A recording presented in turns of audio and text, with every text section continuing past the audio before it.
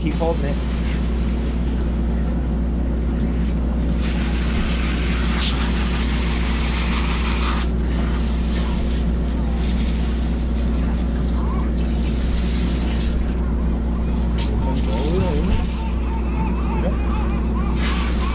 Nice and clean right there. Check it out. Get in there. Nice and clean. One tiny bit of gill left. The reason being is because they're so laser sharp that I'm trying to be careful because I don't feel like cutting myself. But all that on there, if you look, if you touch it, Edwin, put your finger right there.